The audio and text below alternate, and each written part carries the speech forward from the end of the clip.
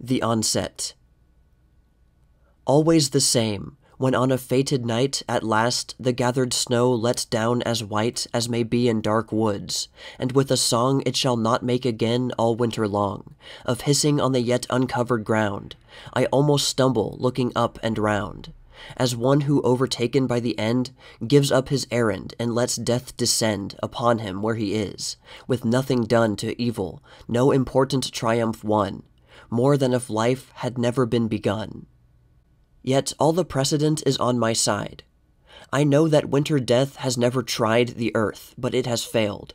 The snow may heap in long storms an undrifted 4 feet deep, as measured against maple, birch, and oak. It cannot check the peeper's silver croak. And I shall see the snow all go downhill in water of a slender April rill, that flashes tail through last winter's withered brake, and dead weeds like a disappearing snake. Nothing will be left white but here a birch, and there a clump of houses with a church.